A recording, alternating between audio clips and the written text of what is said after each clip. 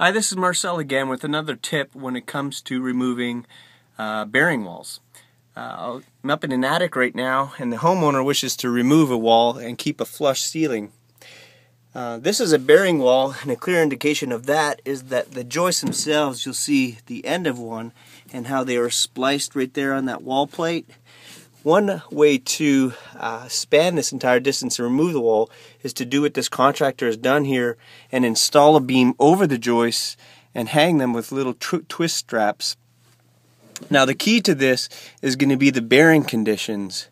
Now in this case, they've gone to the end, however they had to, I don't know if you can see that, but they've had to chamfer the beam to almost nothing.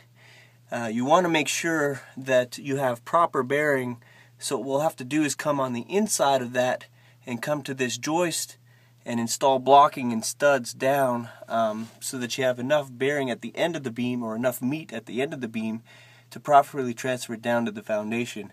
Right now, this is we're supporting the joist to the beam, but we're not properly supporting the beam down to the foundation.